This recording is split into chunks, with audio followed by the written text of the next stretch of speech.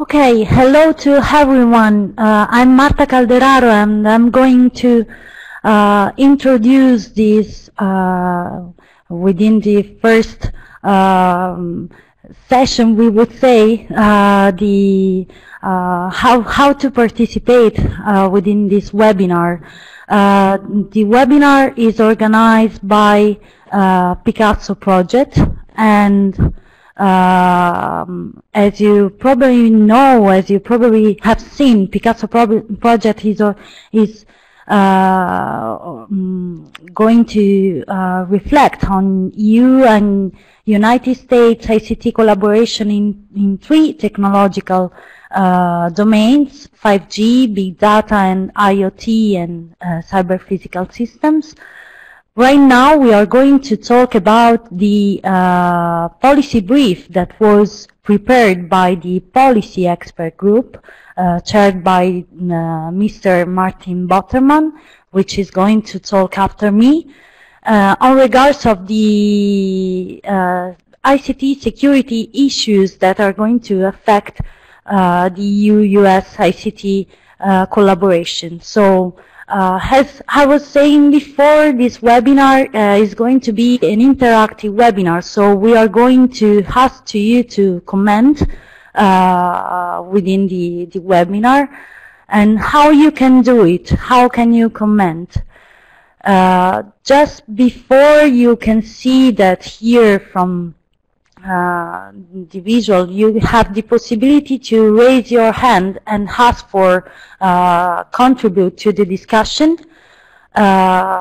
Whenever you are going to ask for the contribution, I'm going to receive your request, and I'm going to able you to discuss within your own microphone.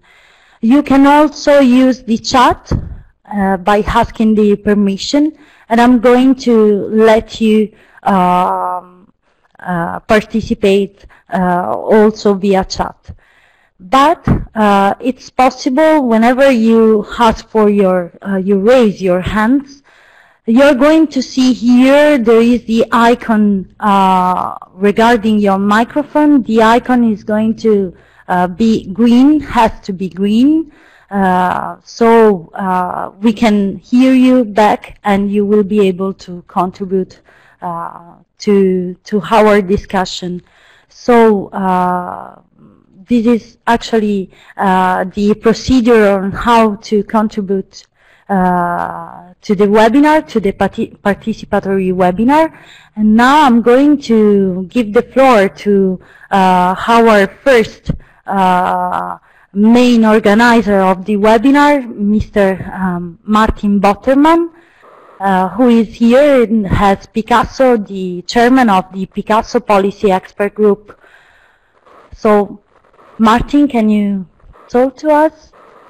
Thank you, Marta Calderaro, for your excellent help in making all this possible. Welcome, everybody. Looking forward to engage in the next 90 minutes with you on ICT security aspects, particularly about 5G networks, big data, and IoT CPS, and particularly in the framework of what we can do together as researchers on both sides of the Atlantic. So after me, we'll have contributions from Mr. Dave Farber, doctor at the Carnegie Mellon University with a long-standing career in ICT, Internet, and security.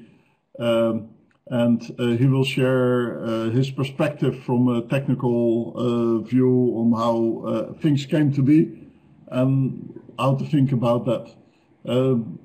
Dr. Jonathan Kay from Warwick will explain the policy aspects relating to that, the social aspects that relate to ICT security, which is, as you all know, not only a technical problem, but really a problem like also how we deal with it.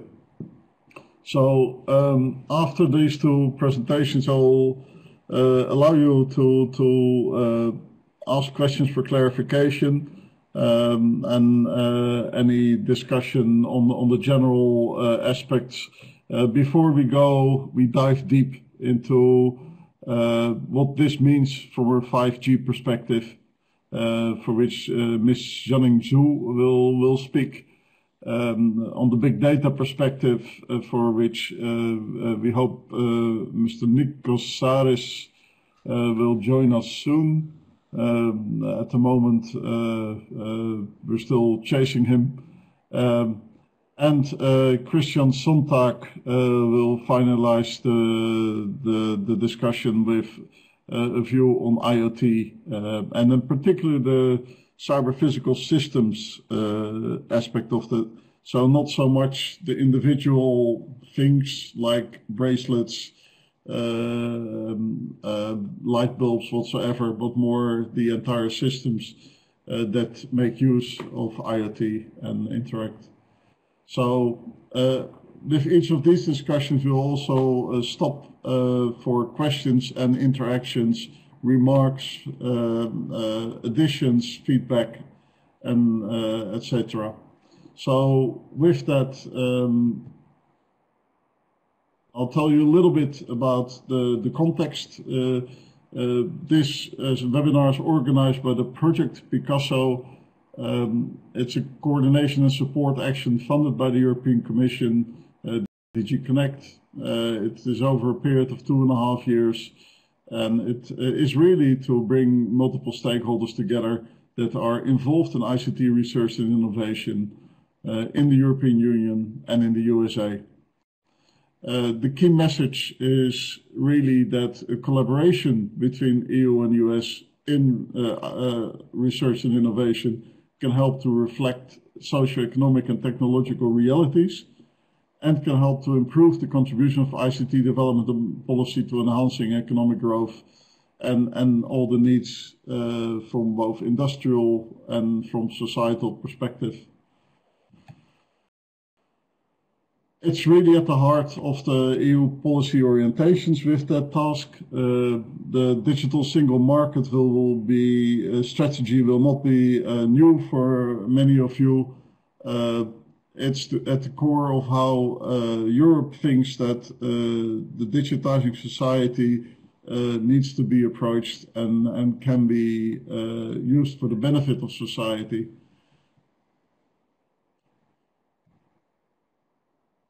So the organization of the project is basically that we have 4 expert groups.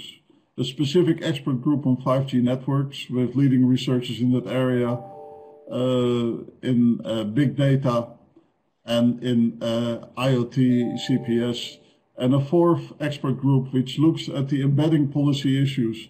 Not at all policy issues as such, but really those policy issues that relate to the 3 specific technical subjects.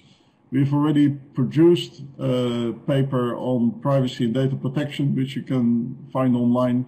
And after finalizing the security and ICT paper, we'll also work on the standards aspect relating to those 3 subjects.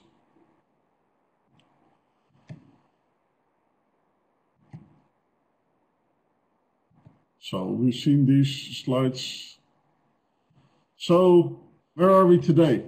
Obviously, we have to mention WannaCry, which is currently still playing. We see that vulnerabilities like WannaCry, but also that comes with ransomware, using vulnerabilities in the networks, but also the cyber attack, the DDoS attack, for which Internet of Things objects were used at the end of last year. And also the many breaches of security of multiple user addresses and data, like Yahoo, but Yahoo is mentioned here because it was big and at the end of 2016. It's not the only one. There's many ways in which your data can have been compromised over the years because of breaches. Welcome Nikos. Very good to have you on board as well. It means all the speakers are here. So security is high on the agenda. The nice thing is that we all become more aware of the vulnerabilities that have always been there and that are there and now working out. There's no magic cure, and that is because every cure we have also sets the stage for a new set of issues. Dave will go deeper into that. The challenges for sure are global. This cannot be seen in isolation. Security can be breached from anywhere in the world, and equipment and services are really used all over the world. So it's very important to see this in global context. I'm here today at the ONE conference, which is focused on cybersecurity issues in Europe. And there, the real question is also like, even Europe as one bloc alone, obviously will need to place this in global context. Again, very well demonstrated by the ransomware WannaCry breach. So it's also clear it requires acting in every step of the value chain by all stakeholders, both designers, businesses, governments, and end users. And that aspect will be gone in deeper by Jonathan. So, having said that, I'd like to give the floor to Dave. Dave, do you have control over the slides, or do I need to push the slides for you? I'd probably appreciate pushing the slides for me. No, I can do it from here. Okay. You find them on the left bottom. Excellent. Okay. Everybody can hear me? Just for sound check. I can hear you. I closed my microphone. Yes. Okay, fine. Thank you. I'd like to talk about this current situation in the security area. Where we are now is a reflection of how we got there. And it's worth remembering that the whole underpinning technology of our cyberspace, our internet, etc., is a result of a series of experiments, a series of building systems, elaborating those systems, putting in new applications, elaborating those, etc., adding new features. Two things that went along with that, as we elaborated the features of the underlying systems, we've also seen a tremendous increase in both the computing power that supports it and the communication technology that interties it. Now, those things are usually good, but they do give an opportunity for mischief also. The environment that we're currently operating in, I'd characterize as extremely vulnerable. We have two basic operating systems that underlie at least the European and North American environments, and that's Windows and Apple's environments. If you'll notice, just the result of that, for many, many times, security issues arose in Windows because it was the dominant operating system. As Apple's systems became more attractive and had a larger audience, they too had security problems. Part of that is that basically they're very, very large pieces of software, and things that we've learned over 40, 50 years in building large operating systems in particular is that it is very difficult to control the security of it, especially given that you didn't have that as a primary requirement when you started. It's always difficult to add security to existing systems. You sort of tend to patch a problem, and patching that problem induces the visibility of several other problems that are a result of that. So you're constantly in there trying to fix things and producing more problems.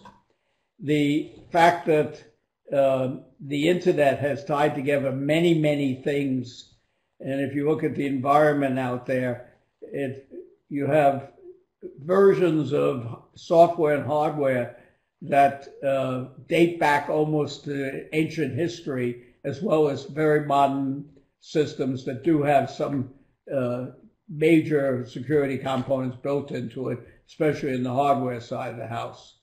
But that mix and the fact that they're all connected has caused us many of the problems that we see now.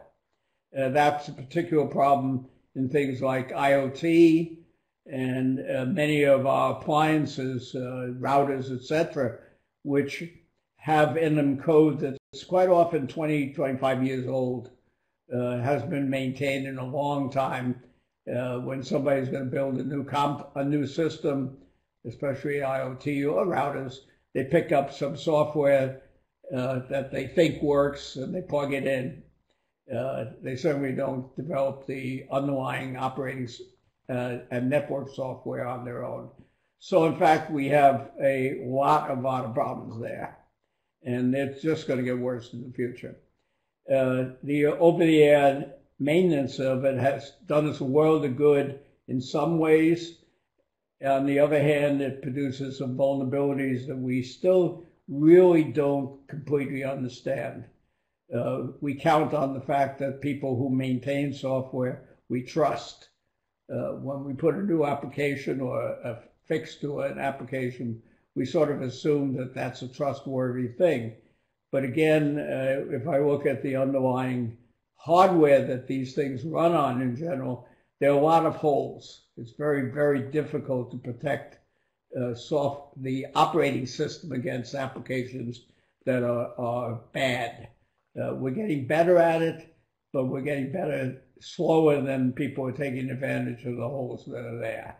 I already mentioned the IoT problem that's going to face us in the future, and it's facing us now. We've had some improvements. It would be silly not to say we didn't.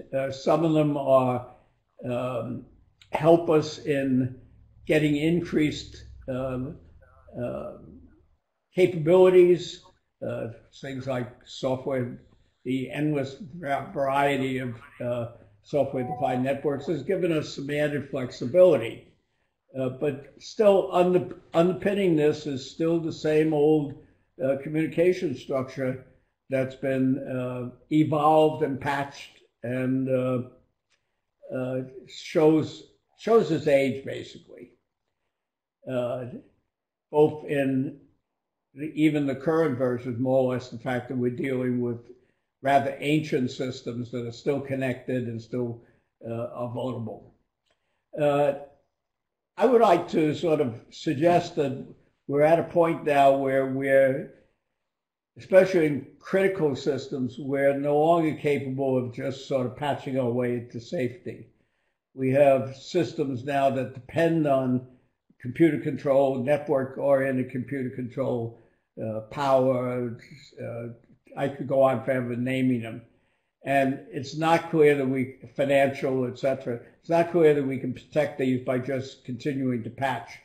And I would argue and have argued that it's time to sit back and take a look at all the research work, worldwide research work that's done in building secure hardware, secure operating systems, and secure network technology, and see if we can't sort of harvest that to produce a next generation of both devices, software, and networking technology.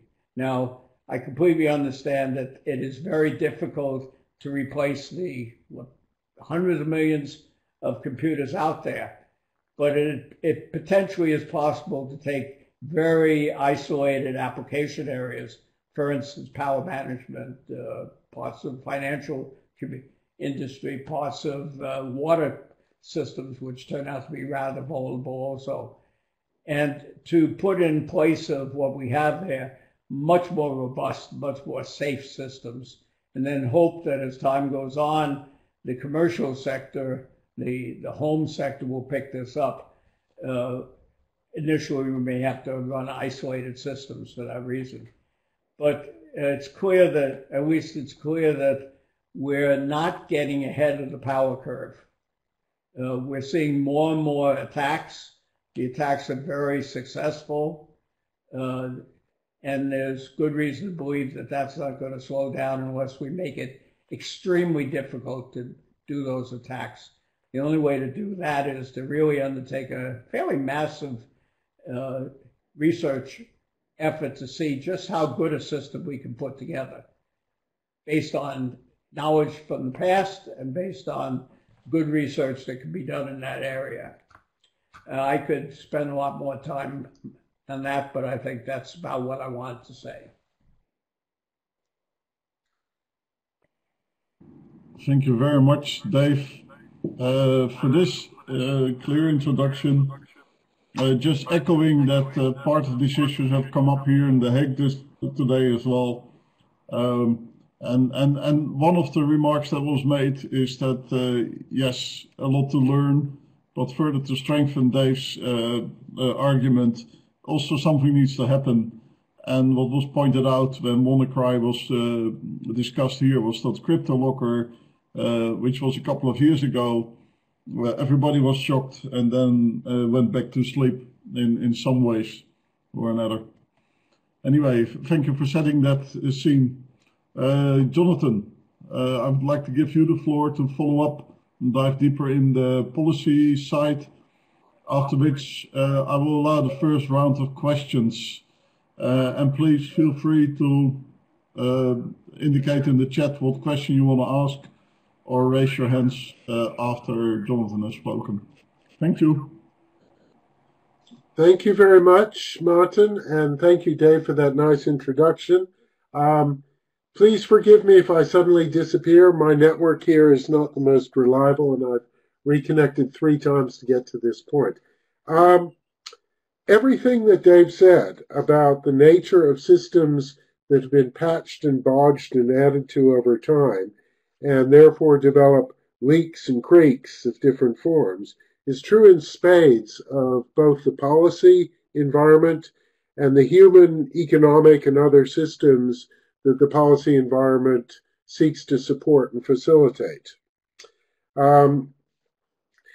One of the things that we learned, just before I go into the main bit of it, from the WannaCry episode, particularly from the UK perspective, where the National Health Service was particularly hard hit, was the subtle ways in which technological knowledge interfaces with, let's say, commercial, political, and policy realities.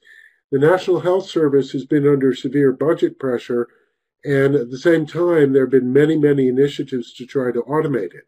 One consequence is the survival within that system in mission-critical roles of a lot of legacy software like Windows XP that is particularly vulnerable. Now, of course, everybody knows about these vulnerabilities, has known for some time. So the question arises, why haven't they been fixed? One part is, of course, the same thing that leads to their survival. It costs money and it costs time, and that time may have a higher opportunity cost even than the money. The other one is that the demands on the system are so high and so continuing, this being a critical infrastructure and superstructure of society, that it's not possible to simply make patches and replace bits of software. Because when you do that, this complex interacting system will suffer losses of functionality, which in this case would mean death. And so people haven't really been able to do much more than to fix the most obvious leaks. Now, there's a particular problem for policymakers because when these things become critical, it's to the policymakers that people turn and on whom they try to put responsibility. But cybersecurity risks in particular are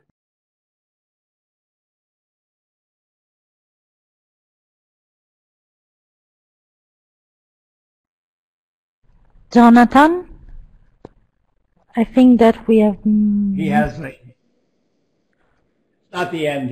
He'll have to reconnect. Yes. Okay. Do you want Dave to help them or Martin? I'm just checking. Jonathan still seems to be online. I'll double check with him quickly. Okay, Jonathan. Coming back. Yeah. Yes, I am back again. Sorry, it went off. I think it went off because of my network. I was trying to return briefly to the previous slide, but I don't seem to have control of the slides. No. Ah, there we go. Okay, yeah, no, carry on one, please. That's it. And the thing about cybersecurity is also that its risk could be, you could try to have as an objective that you could minimize it, but as a single actor in the system, that's probably not a meaningful thing to do, because the risk depends on what everybody does. In much the same way, trust in the system, you could try to maximize it, but that increases dependency on the system, which, as we've seen from the WannaCry NHS example, may not also be a good thing to do. You need both the system operators and all the people who use the system to take some appropriate responsibility for what happens. And finally, trust and security can be measured in particular ways, and they're managed to those measurements. But in many cases, it's people's expectations or beliefs about trust and security that are the most important things. And if we can go on now to the next slide, please. We've identified a couple of interesting domains of policy development that might be worth discussion and are obviously covered in more detail in the policy brief. The first thing is that there's a close connection between ICT security and data and the changing ways in which data are used. That's not merely a matter of privacy or information security in the classic sense, because it's the ways in which these data are processed and interpreted and the responses, both human and automatic, of our world to those flows of data that determine the outcomes with which we are concerned. It's one thing to have a data breach. For example, the Mt. Gox data breach in the Bitcoin world has a shadow even to this day. But having real consequences like canceling operations and so on is something else. Now, you can't understand or address it except in the ICT plane, but the impacts and the evaluation of what you could do can't be solely undertaken within that plane. Now, obviously, the elements underpinning our use of data are also coming under attack. A lot of the information on which we rely may be fake. The algorithms that process it may be compromised, and it may not be quite so obvious how to detect these things at a reliable and trustworthy level, and so the degree of insecurity may spread, and it may become much more serious. Now, policy and rules can help to set the ground rules, but they can't exactly control human behavior. So in addition to the technical research for which Dave called, I would say that this research and innovation agenda, this shared research and innovation agenda, will need necessarily to take into account human behavior. And it is still the case that just as people with technical systems try to patch up those systems, people with legal systems try to patch up the laws. And the internet readiness of our laws and regulation and the legal compliance aspects of our technical and other forms of internet-based systems are still not in close alignment. They still don't necessarily avoid working at cross purposes. And the other thing to mention in this domain is that there is a kind of security sector. And the security sector is used to thinking in terms of defenders and adversaries. And since the risks may emerge not from any intentional behavior or from any behavior that an individual can control or is responsible for, that zero-sum sort of thinking may not be the best place from which to start our research, and some of what we have done may need to be rethought. One element of this concerns the identification of individuals. As you may know, the thing that stopped the spread, one of the things that contributed to stopping the spread of WannaCry, was being able to own the domain that all of the infected systems attempted to contact, and through that, to begin to identify the flow of this thing through the system, and possibly even to trace it back, but that hasn't happened yet. Now, when we have methods of identifying people online, if I can verify their identity, the identity of a person who logs into a service, I can then hold them responsible for what they do. But it may not be useful to hold them responsible for things that they can't themselves control. By doing so, however, I can possibly shift liability.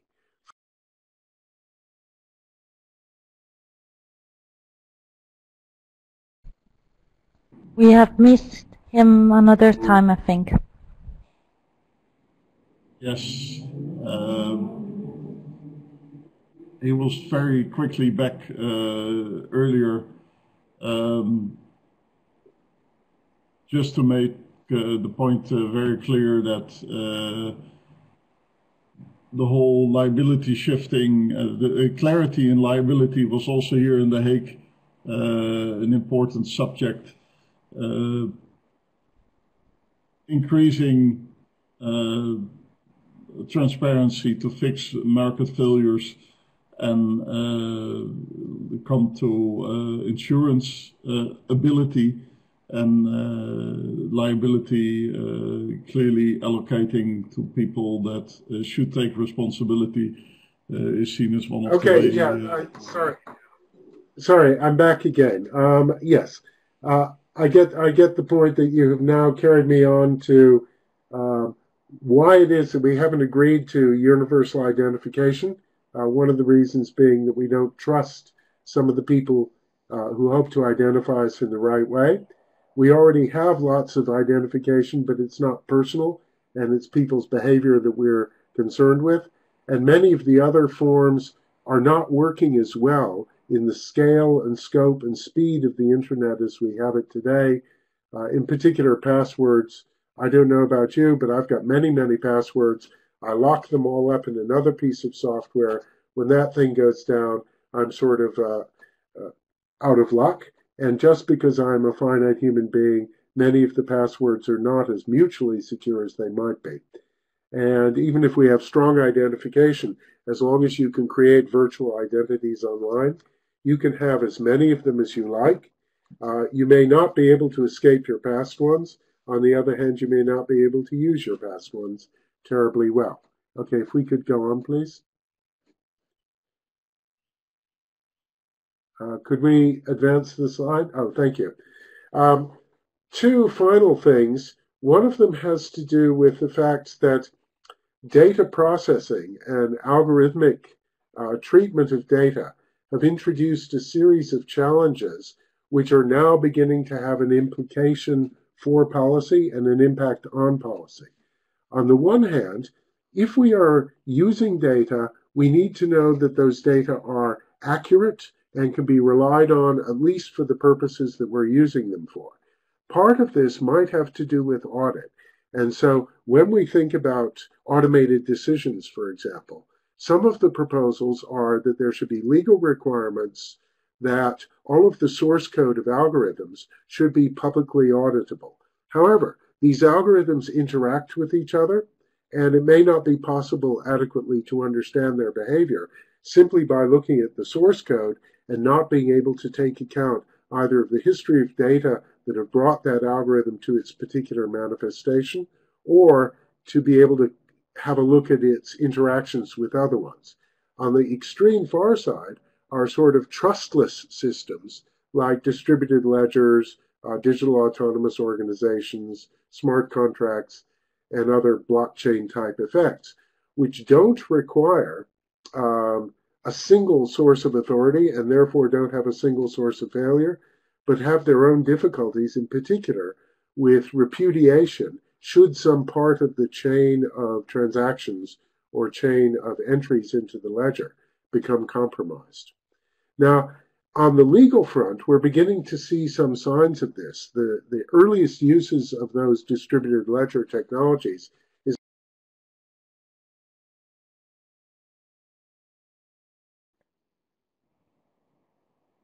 Okay. This is annoying. It's good to see that most of us are able to stay online the whole time. The point Jonathan is making is that really the way we deal with data is changing, and new alternatives are coming up. that are demonstrated by real practice. And also upcoming is cybercrime and attention for that much more. And this puts extra challenges to the infrastructure that we were suffering from already. Jonathan, can you continue with cybercrime and move towards Rindolph? Yes, thank you. I'm now reconnected again. Yes, on the cybercrime, both the EU and the US have many, many laws and legal instruments, statutory instruments and agreements that define certain activities as cyber criminal activity. Now, the focus has naturally been on new types of crime that have a specific cyber element. There's been some backfilling to try to adapt existing laws on crime, for example, fraud and hate speech and so on, for their cyber-specific manifestations. I mentioned in the slides, and we discuss in the brief, many, many more examples of these. One of the interesting things, however, is the fact that there are very close interactions among the different types of legislation within each one of these domains, within the EU and within the US.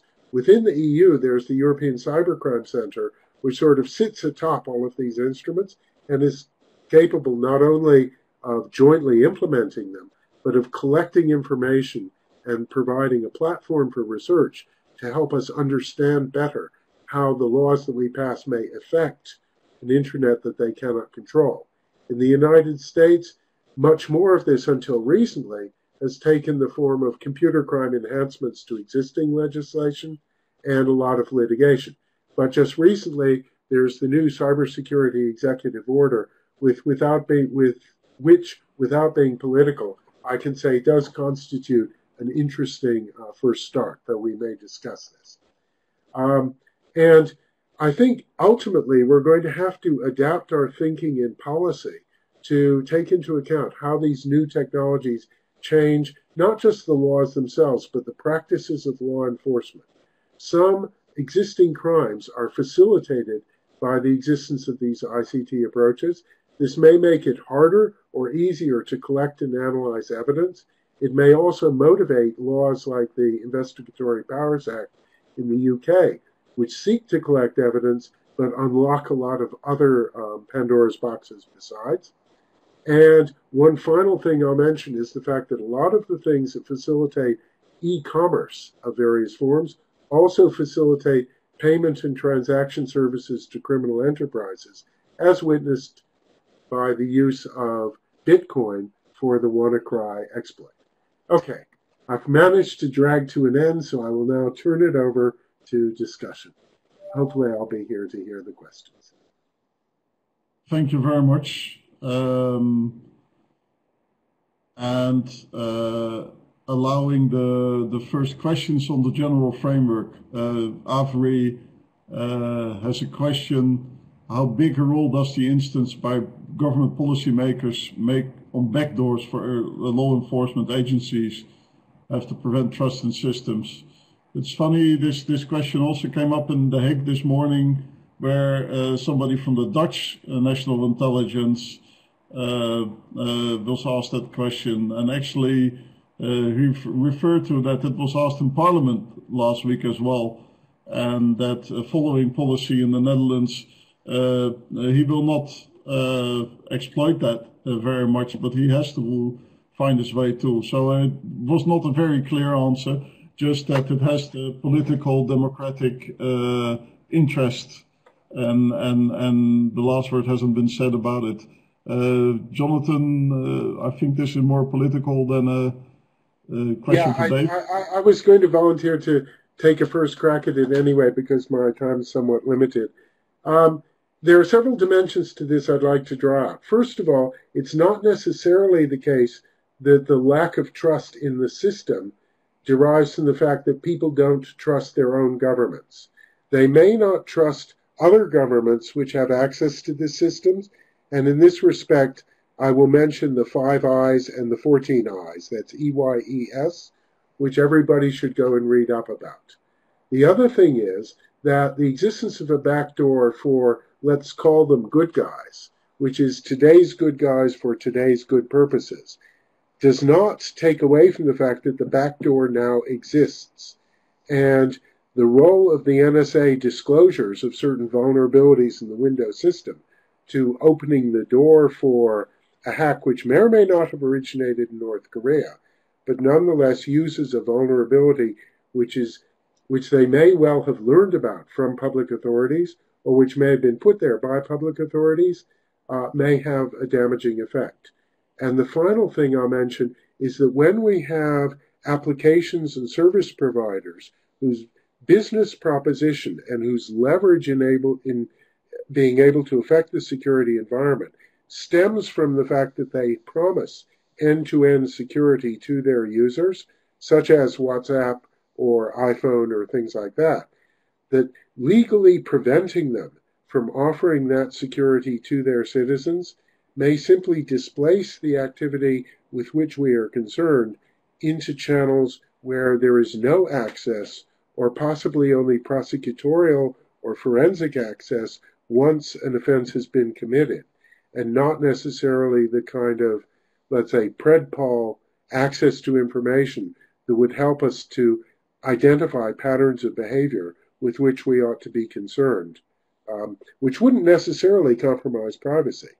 But this is sort of an easy answer to a hard problem that potentially creates a lot of damaging concerns. Thanks. Dave, would you want to comment on this too? Yeah, ideas like this or proposals like this are obviously not new. This is about the 5th iteration. For those who have a long memory, Clipperchip proposal, which was to provide a backdoor into encryption systems, it engendered a fairly deep study on the part of a set of computer science people, and the bottom line result is that you probably made the system more vulnerable, considerably more vulnerable, because once, as Jonathan said, once you have a backdoor, it's naive to assume that only the good guys will find the backdoor. You have to understand that backdoors can be found by anybody with sufficient training and intelligence. And that's been demonstrated time and time again. Very, very dangerous to put in backdoors into stuff. We have enough, if you want, accidental backdoors as is. To put intentional ones in, it's just incredibly dangerous. Thank you very much. I think the message for us researchers and developers is that we need to take this into account. Also that law enforcement continues to have a dilemma between being able to catch perpetrators and deal with vulnerabilities. This goes for vulnerabilities in the system, and I guess for cryptography as well. So for us, good to know and to take into account that this is an ongoing issue, and we need to deal with this from our perspectives as well. With that, I would like to move forward towards the first of the 3 more technical presentations for 5G. The perspective I asked my colleagues to look at is, so if you look from your perspective to ICT security, how do you contribute to making the world more secure, and what new dangers are coming up for you that need to be dealt with? So with that, Ms. Yanning Zhu, can I give you the word?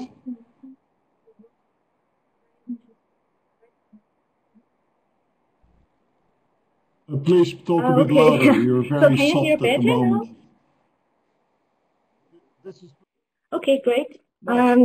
Yes, and thanks for the very interesting and insightful presentation and from Dave and Jonathan. So here, as the first, we want to discuss and share some perspectives we have about the 5G related to the cybersecurity issue. So in order to understand this problem or related issue, so we first recap what is 5G.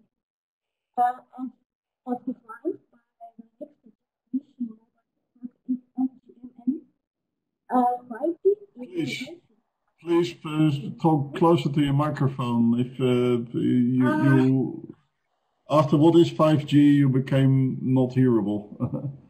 Okay. Better. Wait, Much better. I just trying to. Is it better? Yes, it's Yes. better. Okay, great. So basically 5G is not. And not anymore. I'm sorry, I don't know what you changed, but now you were not understandable anymore. I'm sorry, I'm trying to mute you, Martin, in order to let Yanning talk, okay? Yeah. And can you hear now? Yes, thank you. Okay. So as defined, 5G is. Please try to talk within the microphone. So here? Because it's really low. You can also, okay. So Can you how try? about now? Yes. Right now, yes. Wait a minute. I need to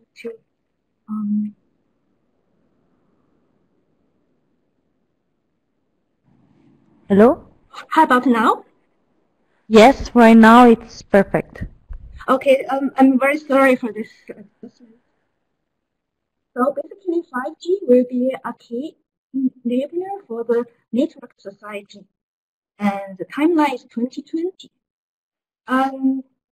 When we talk about 5G, we have to think about the evolution from 2G to 4G, and from 2G and to 4G. The mobile network is mostly a single domain radio access network. But in 5G, it will be the integration of cross-domain networks. It will include many vertical industries such as automotive, automation, health, energy. So from technical point of view, the traditional KPIs, throughput, coverage, and mobility are not enough. We have to also consider the number of connections, latencies, and reliabilities. At the moment, there are lots of research and investment activities all over the world, in United States, in Europe, in Asia. So the main focus are on technology components like millimeter wave, massive MIMO, network function virtualization. And also, there's a lot of the test-based trials carried out in Europe and the US and Asia. And also, from policy-making point of view, there's also lots of spectrum allocation activities in EU, US. For example, it's already recognized that below 1 gigahertz, it will be targeting for coverage, and from 1 to 6 gigahertz, it will focus on innovative service. Above 6 gigahertz will focus on extreme mobile broadband. And for the one most important standardization organization in mobile network is 3GPP. For end of 2015, beginning of 2018, 3GPP has launched many study items for understanding the requirement for 5G. And in release 15, which will start in the middle of this year, so very soon, this release will address the first specifications for 5G. So this is the general background. Oh, sorry. So before we look at the future 5G, we first look back to the past from 2G to 4G. In the past, we have to say that the mobile network is relatively safe. The main function is just the data or voice transmission. Each UE or device can be identified with a SIM card. So it only provides basic connectivity service. So the model is relatively simple. One user with two operators, one at home, one is roaming. And the evolution from 2G, 4G to 4G mostly focused on increasing data rates, increasing capacity, increasing coverage. But as we discussed in previous slides, 5G is not a single domain network anymore. It will be a multiple domain network. It will impose great challenges on security aspects. So first, at the device level, there will be a large, unprecedented number of devices connected. And those devices are not just a phone, smartphone, feature phone. There will be IoT nodes, sensors. So which means in the network, there are devices with totally different capabilities.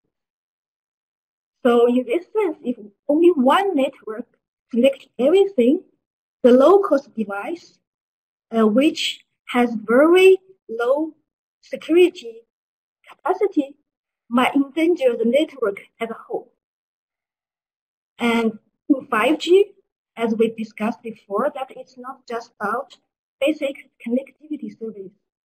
It's also about machine control, car-to-car communication.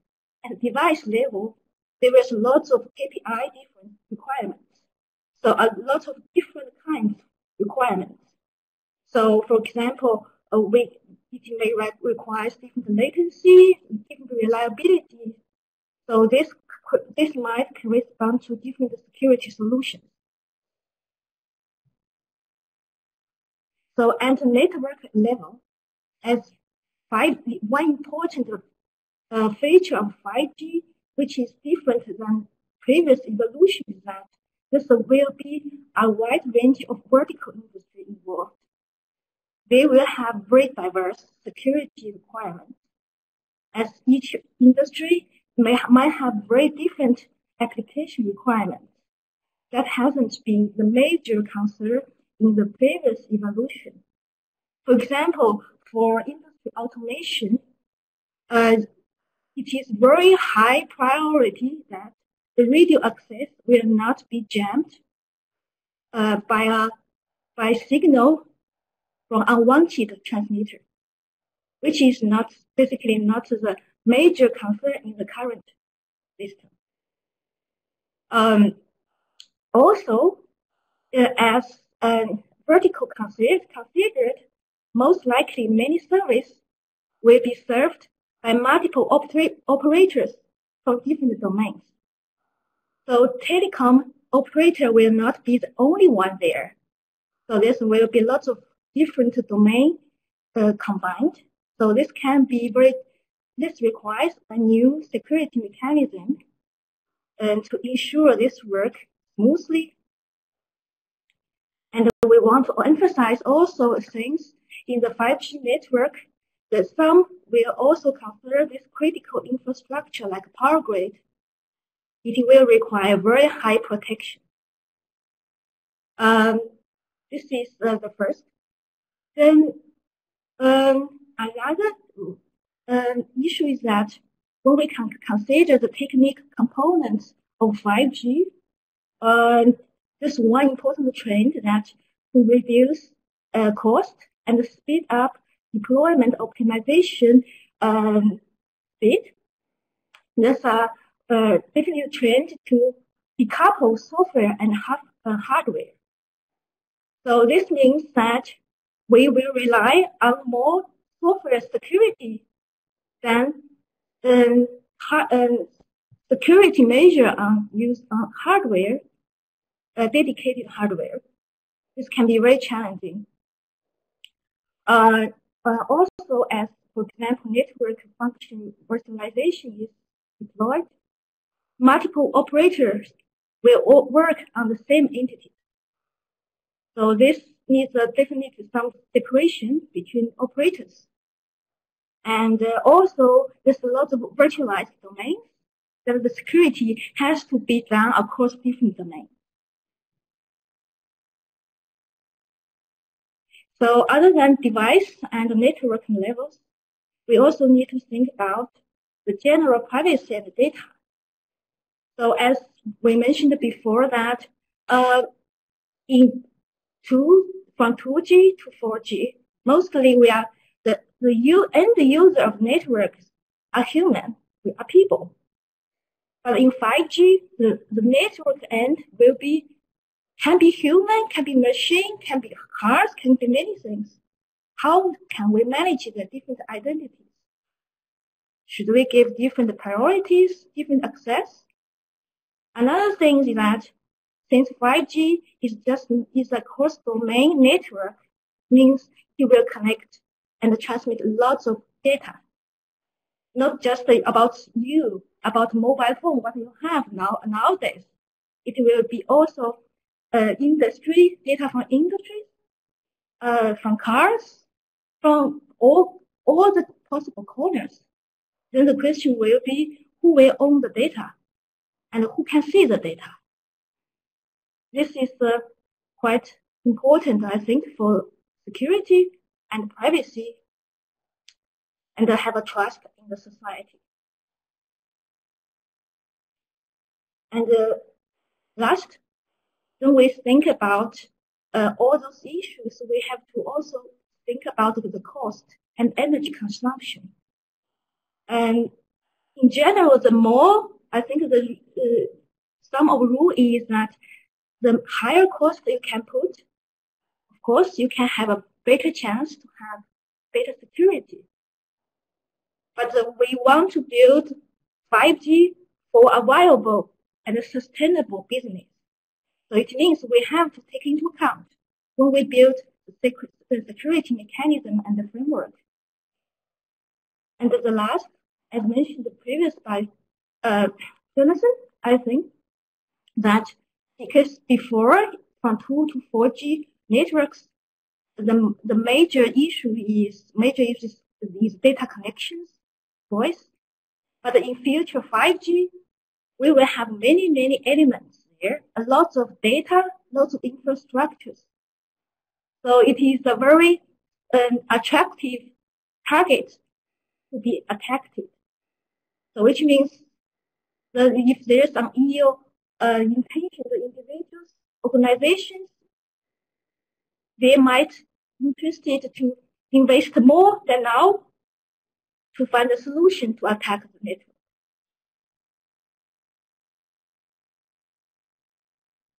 So what can 5G offer is current one important component in 5G is this called network slicing. So basically it allows multiple logic networks to be created on top of a common shared physical infrastructure. So in this sense that it can differentiate the security services. So for each logic network, they can be associated with different security level or characteristics. And for each vertical industry, for different applications, they can also associate to different logic networks and hence different security characteristics. In this sense, security can be built as a value-added service. Also, it's important that it can provide certain isolation between different logic networks. And the interactions of different logic networks can be designed based on the required security level.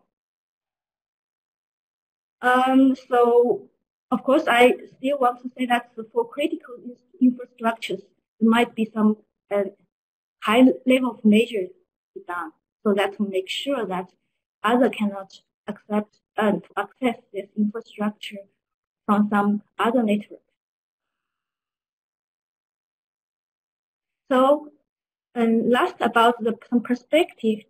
So, to ensure the success of 5G network and this network society, this research has to be done in both policy domain and technology domain. As essentially the big challenge in 5G security is about the transition from a single domain network to a cross-domain network. It has to be done in a top-down approach and invite some innovations on the security architectures and concepts. So, as said before, this is a global issue that definitely the collaboration between EU and the US will be very important. So this is what I have for today. And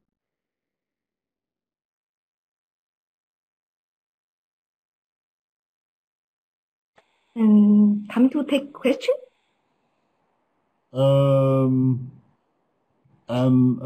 Thank you for that clear presentation. And it's clear that 5G is really a game changer as compared to the networks we had earlier.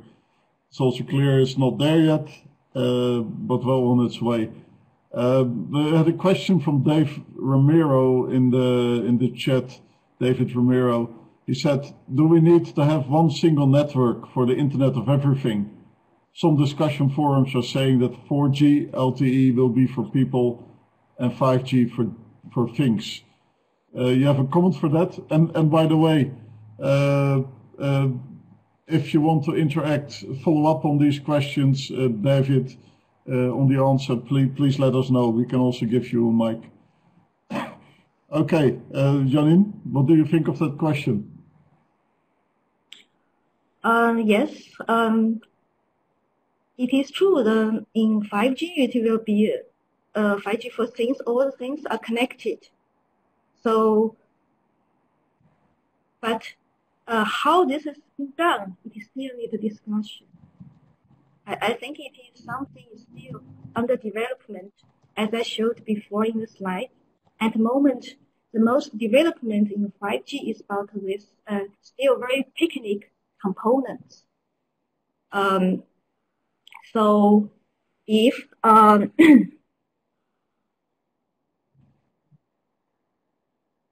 I think it is very important to take those aspects into account.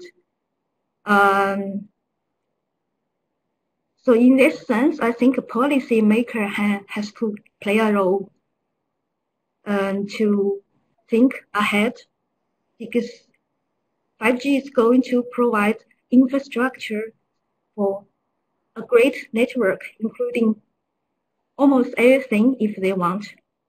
But on the other hand, something has to be think ahead. Yes. But everything is still under development. Okay, thank you. I think that's also on who will control the security levels, right? Government or industry decision. I guess industry will have to take its own responsibility, knowing that government is different government in different countries, and industry will develop for the world. Yes. So, Stephen, if you want to follow up on that, please raise your hand and you'll get a mic.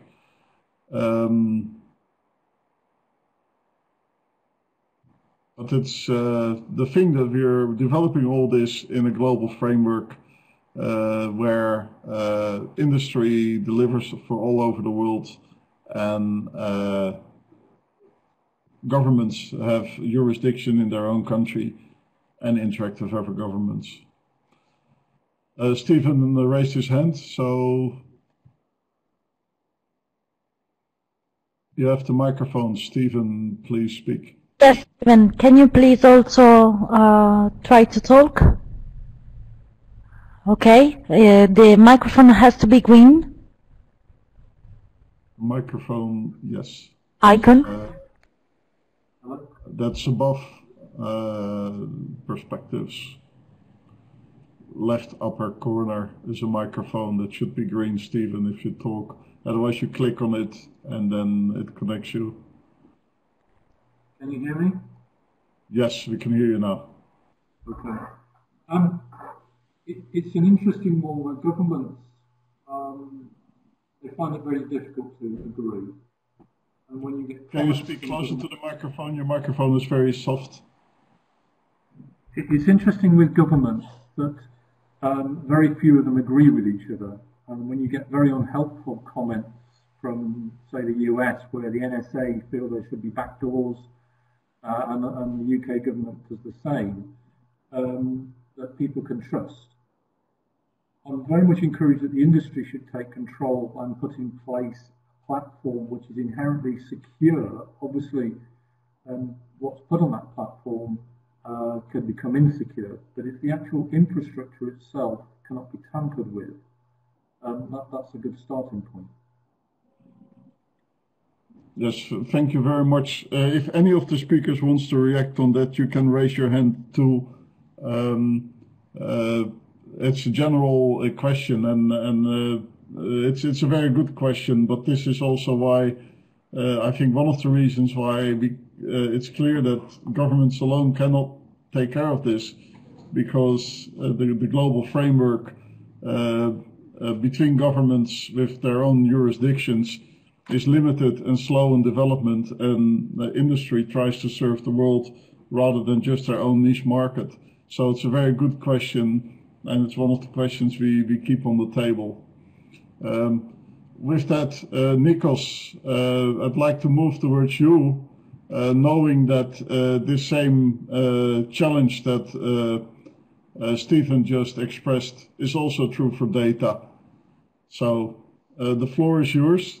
Please keep it to 15 minutes, including some space for questions. Aim is to have twice 15 minutes, so be ready about 10 past or 20 to the hour. So please go ahead. Sure, Martin. Can you hear me well? Excellent. Can you hear me well, Martin? I can hear you excellent, Nikos. Okay, all right. So hello from me as well. I will talk a little bit about how important cybersecurity is in big data. Before starting, let me say a few words about what we consider when we consider data to be big. A data set is considered big when one or more of its attributes exceeds the usual expectations. And what kind of attributes are we talking about? Many of you may have heard the famous V's, volume, variety, velocity, value. There are many V's that have been defined as attributes for big data. So, for example, volume, the obvious one, when the volume of a data set exceeds the usual expectations, consider directories, huge directories, let's say a directory of all inhabitants of a country, and with all their properties and information that can be considered a big data set in terms of volume. Velocity, something data that is changing very rapidly. Consider, for example, mobile calls around the universe, all with the data, with everything that is being said in these mobile calls. Value is another attribute. Think about financial transactions, for example, that are happening all over the country or the world. Then variety, another one. So think of combined data sets of all the previous examples. So data sets that have different types of attributes and different types of data inside that need to be handled in a different way.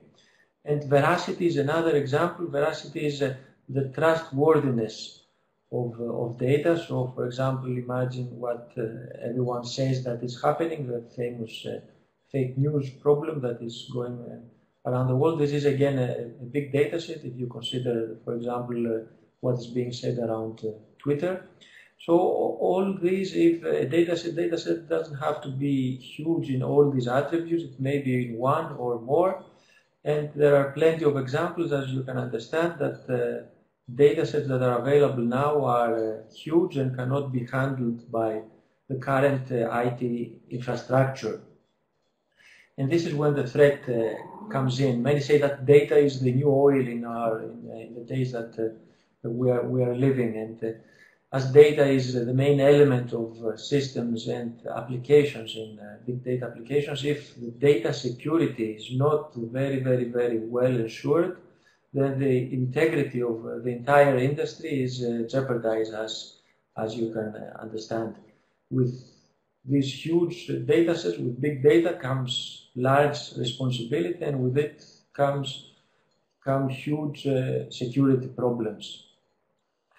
The problems are in two places, two facets. Data that is born in big data applications, so when an application it generates new data set, it has to make sure that this data is only visible to authorized users and authorized processes, and that only those users and those processes that should be able to change the values in this data. And then there are the external data sets that are used by applications, like big data applications, and we must make sure that this data is trustworthy. So the data sources, first of all, must ensure the integrity of the data that they provide, and there must be methods to make sure that these data sources are trustworthy and that we can trust them. And then the channel through which data is transferred must again be secure. There must be no manipulation. There must be no eavesdropping. There must be no kind of interception in these channels. And of course, you understand that the stakes are huge. Imagine a data set of all the health medical records in the world, and one could say that there are simple ways to protect valuable and big data sets. You can just close the gates. You can not allow almost anyone to get access to these data sets, but then there will be no big data industry. There will be no applications that can make use of this huge value that is out there for this data set. So we must protect the data, but we must do it in a way that we can let the applications thrive. This is the value of the big data industry, and that is why data security is so important and together so complicated. The importance of this problem is acknowledged all over the world. The PICASSO project is looking at the EU and the US sectors particularly, and we have put together an opportunity report where we have listed, we have charted the opportunities that around big data that you can find in the EU and the US, and in this report, you can find the strategies that the EU and the US are following, and you can very clearly see that. Yes? Nikos? Back to the previous slide. There was you caused some interaction from Doria. Afri Doria. There were some questions about how does this relate to environmental problems of oil in a way. So the user expectations, how are they defined? Can you shortly comment on that before you go to the next slide? Sure, I see it now, thanks. How are user expectations defined on these attributes? Well, of course, the users want to have the best that they can get.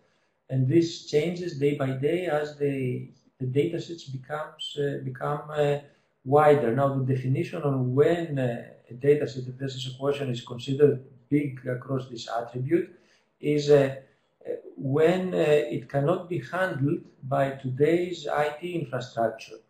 So the big data industry, what is crucial for the big data industry now is to create technologies and applications that can make it possible for systems to make use of these huge data sets, because now the data sets are there, but we cannot make use of them because the systems are not fast enough, they're not distributed enough, they're not secure enough. There are several problems that need to be solved, so this is why they're using these different attributes.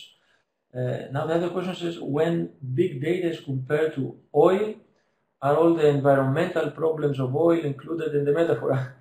I haven't thought of it in this way, but clearly when oil is also useful, and it can also be harmful. Huge data sets are also very useful, but they can also be harmful if they are not used in the correct way, and if they're not controlled in the way that they should be controlled. And this is why security is very important there. As I said before, it must be made available to processes and people that should have access, and in the way that they should have access. It's not an easily solved problem, of course, you understand. I hope I have addressed your questions. If not, please follow up. And then getting back to what I was saying is that this huge importance is acknowledged very widely in the strategies in the EU and in the US. If you go to this opportunity report, which can be downloaded from the PICASSO website, you can get access to all the references where a few charts that I'm going to show you are coming from. And you see that in the EU Big Data Strategy, they have identified a lot of regulatory issues that are very relevant: security, ownership, personal data protection, and consumer protection. Then in the US, again, each column comes from a different priority set in the US. From NIST, first of all, the big data priorities, you see defense very high up. Then from the NSF, the secures cyberspace. From the Director of the Office of Science and Technology Policy, national security, and then cybersecurity and privacy. So in the US, in all bodies that are dealing with the priorities, the security and cybersecurity are very high up in the agenda, which shows the acknowledgement and also shows the opportunities that are out there for every one of us that is doing research in these areas. And summing up, in this opportunity report, we have analyzed all these documents and all these reports, and we have tried to create these graphs showing where the security, where each priority and the application sector, actually the headings are opposite in these two slides. The previous one is about application sectors.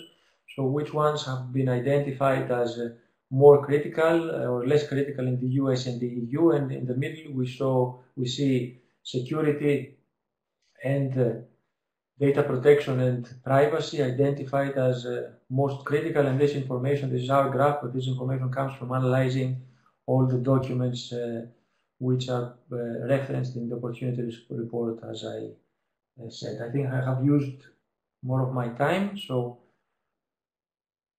if there are no more questions, maybe Martin, we should go on to the next. Thank you very much, Nikos.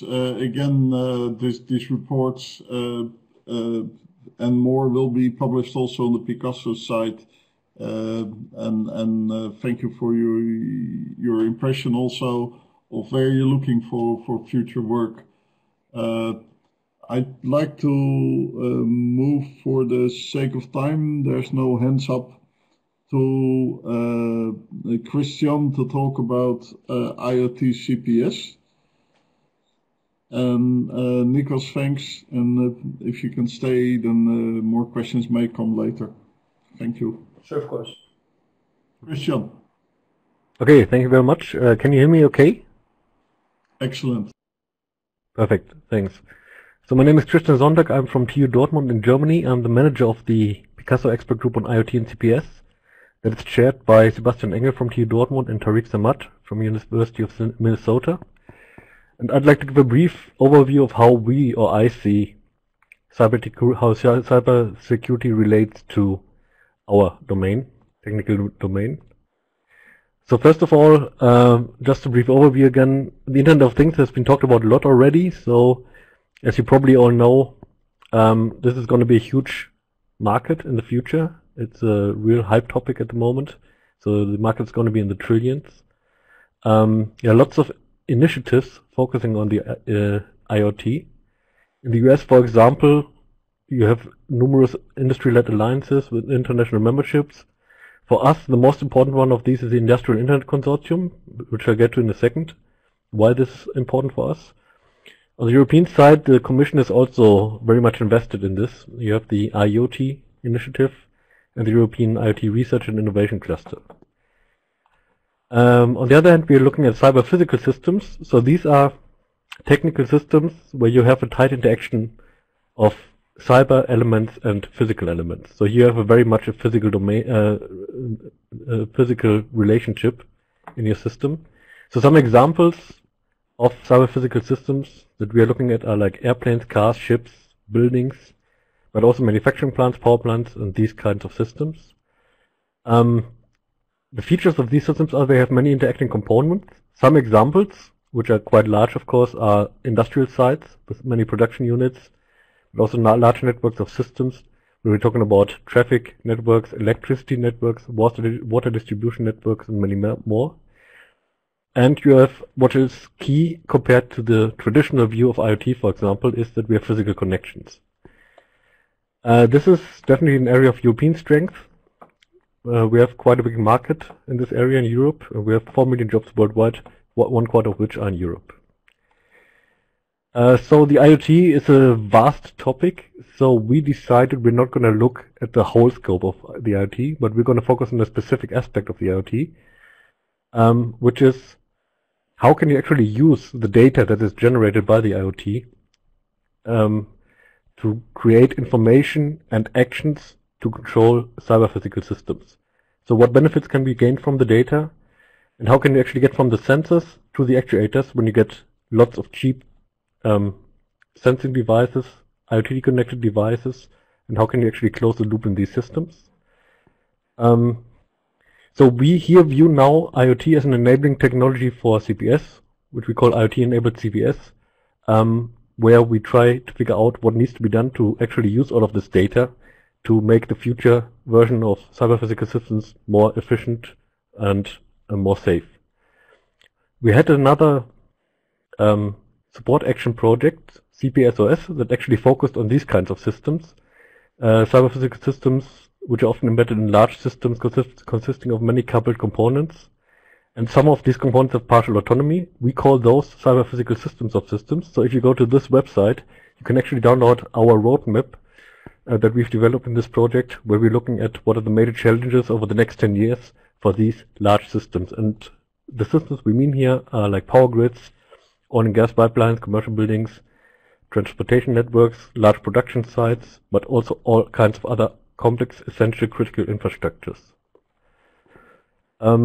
For these systems in PICASSO, we have identified quite a lot of technology challenges, which you can also find in the opportunity report that Nikos already mentioned. You simply go to the PICASSO website, you can download it under project reports. So I just want to make some advertisement for that again. So in there, for all of the technology sectors, but also for policy, we have identified what are the priorities in the European Union and the US, how do they compare, what are gaps, what are technology themes that we have to look at, or that should be looked at in collaboration actions, what are opportunities for collaboration, and what are barriers. So if you're interested in this, download this report, which we've recently published. Regarding cybersecurity, so in the previous talks, a lot of people have already talked about what are the general issues, cybersecurity issues when you talk about the IoT, but generally also ICT systems. And I think that most or all of them actually also apply to the kind of systems that we are looking at. I'll just try to give a brief overview what I see is the highest importance for the specific kind of systems, these IoT-enabled cyber physical systems that we're looking at. So the first one, the important is one important issue here is that we have these physical connections. So if you have a security breach, then this will not only relate to cyberspace, which it can be, which can also be drastic, of course. But here, if you have a security breach, that can actually have drastic physical, financial, and human consequences. So we're talking about things like large-scale power outages, chemical spills, congestion accidents, malfunctioning medical devices. So these are actually essential infrastructures that can be affected by cybersecurity breaches. But also cyber attacks can, in these systems, there's another complication that these cyber attacks can actually be possibly used to mask physical attacks and vice versa, but also exacerbate these attacks. So these are quite serious consequences. The second issue is that these are really large-scale systems usually, and you have numerous points of vulnerability. People have been talking about this before. So in these kinds of systems, you have, of course, industrial components, but you also have non-industrial components. You have all kinds of sensors, networks, repositories, analytics engines, actuation devices, HMIs. And in these systems, if they're not segmented in a way, overall security may depend on the weakest link, but this also obviously has an effect on the wider public, because badly secured systems may have adverse effects on the cyber infrastructure. For example, if we talk about DDoS attacks. So Martin and the others have been talking about this before. So what we found, we've also did an analysis related to CPS and IoT, how important the cybersecurity aspect currently is, and we found that it's actually now the dominant topic for IoT and CPS in both the EU and the US, and it's probably will become even more important over the next years. So it's a really important topic. Also in the area of trust, which we found is mostly used in the European Union, and trustworthiness, which is more a term that's from the US, in my experience. Some policy challenges. One is many IoT-enabled CPS cross national boundaries. If you think about large infrastructures, and there can be lots of policy, legal, and jurisdiction issues that people have been talking about before in this webinar. And I think there's a need for policy alignment across national boundaries regarding data access, cybersecurity regulations, and privacy.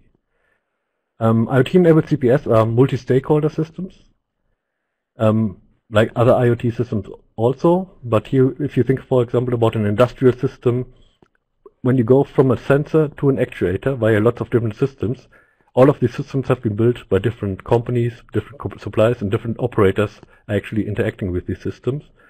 And here you have a really important challenge.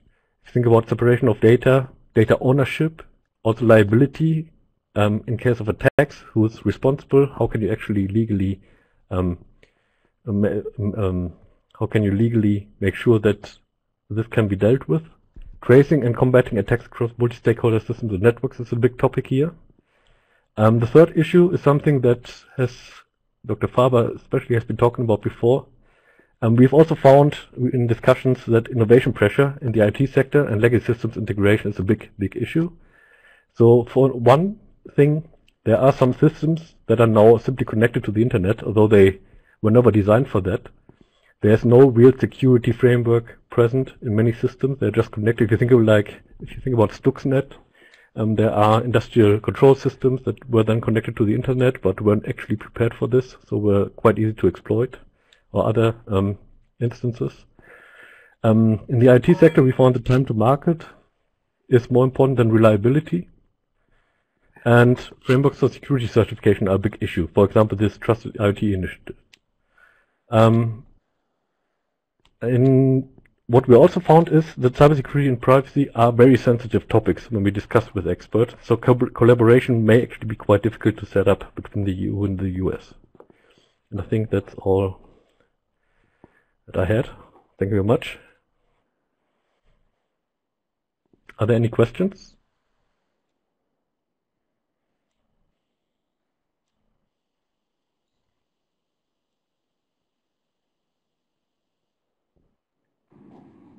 Any specific questions to Christian at this point?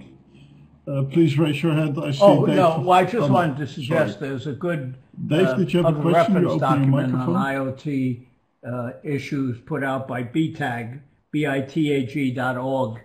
It's a not-for-profit group that does some studies usually aimed at governmental decision-making. But take a look at it. It's put together by some very good people, highly technical. Well, thank you very much. I wasn't aware of that one. Thank you very much. Thank you. Thank you for that one. There was also a report from Security and IoT Group workshop in Brussels that is interesting. And there's also a recent report from the NTIA in the US on policies relating to IoT. I think we'll make sure that these links will be reflected in the final report on security issues here. We can do that, right? Good. I see Stephen asking the question, because IoT devices cross global industry and suppliers domain, the core issue is one of the common secure standard. The risk is that all eggs are in one basket. Well, Dave, I would love to give that to you.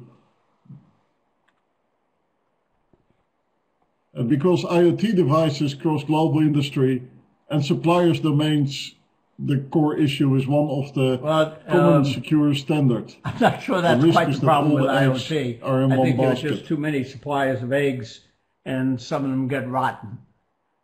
Basically, they're out of date.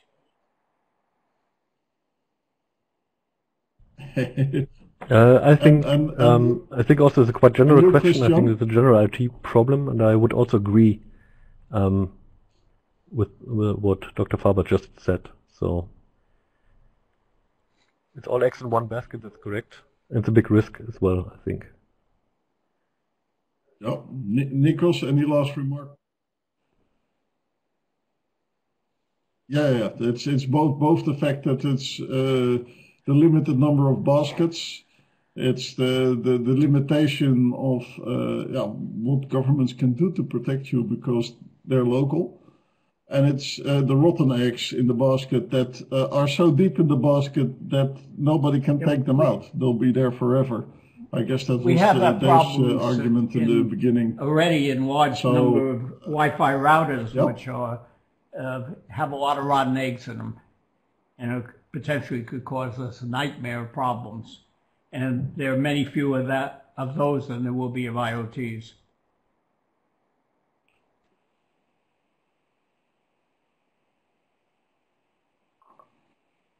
Yes, and there is a lot of complexity that makes it more difficult to ensure security as well.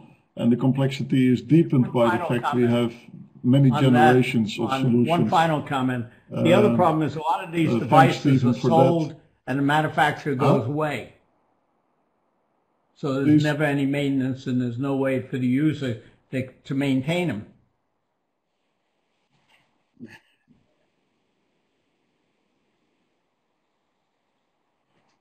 Yeah, and I would almost leave the final comment with Stephen, who says the perfect egg would be great until we find a problem with it. Yes.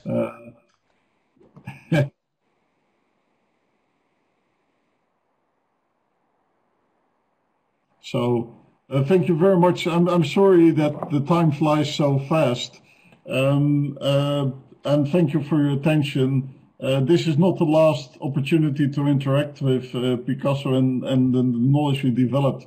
Marta, can I give you the word to tell a bit more of how people can access more information? So after this, feel free to send me emails personally. You find my email in the front of the chat. Okay, thank you so much, Martin. It was a really interesting discussion. Of course, too many things to say in this matter, and too many things also open to further discussion. So those things, as well as research assessment and commercialization opportunities also, and of course the policy issues that rise up in information and communication technologies are going to be the main purposes and main objective to discuss during the transatlantic symposium that PICASSO is going to organize in this June, in the 19 and in the 20 in Minneapolis, hosted by the Technological Leadership Institute of the University of Minnesota. You can find more information about how to register the agenda and all the speakers that are going to participate during the symposium within our website that you can see is www.picasso-project.eu. As well as I want also to inform you about the PICASSO Crossroads, our new service that was actually launched a few weeks ago, which is free of charge and gives more information about access opportunities and finding more information about projects, networks, as well as existing collaborative initiatives and open calls within EU and US in order to facilitate the collaboration within the 3 technological domains focused within PICASSO, which are big data, IoT and CPS, and 5G. So thank you to all. You can see Martin has uploaded the project another time in the chat. Another brief information for you, all the presentation, the recordings, and of course the validated policy brief will be sent to all the registered participants. So from my side it's all, and I want to let Martin close and say thank you to all. So thank you also for have been participating here.